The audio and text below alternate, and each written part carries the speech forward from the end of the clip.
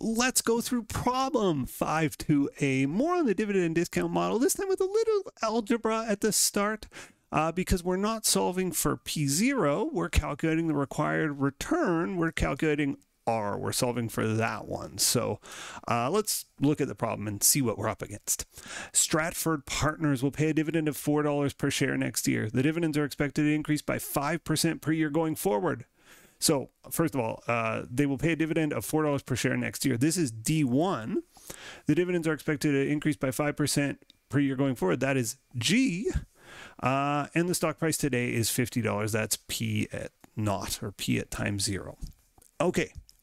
Calculate the equity of cost of capital. That's solve for R. So we can sort of rearrange this, and I'll show you the algebra here. So I'm going to multiply both sides by R minus G. So I get P naught times R minus G equals D1.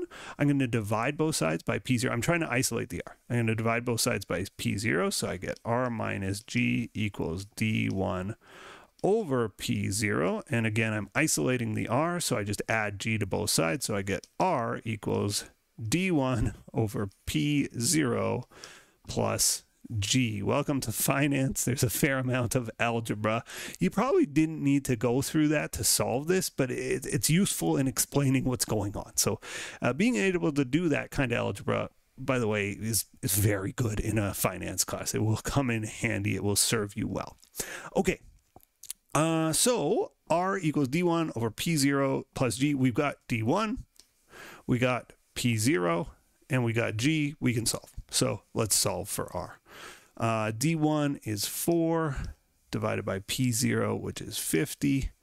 I said 50, I wrote 40. I don't know what happened there. Plus G. There's nothing worse in my video making career than when I say the right thing and I write the wrong thing and I get the answer wrong.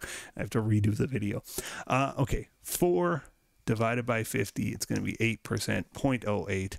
So I get 8% plus 5% equals 13%. Our equity cost of capital is 13%. Now that gets deconstructed. And the reason I did the formula this way, or I rearranged the formula in the way I did, is because it says calculate the dividend yield. We've calculated it. It's the dividend, D1 over P0.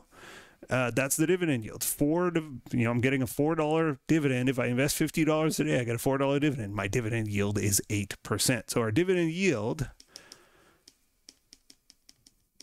is 8%. What's the other 5%? And the other 5% is our capital gains yield. It's how much we're expecting or requiring of capital gains growth in the stock value. So it sort of deconstructs into two pieces here. But the answer to the second part, what's our dividend yield?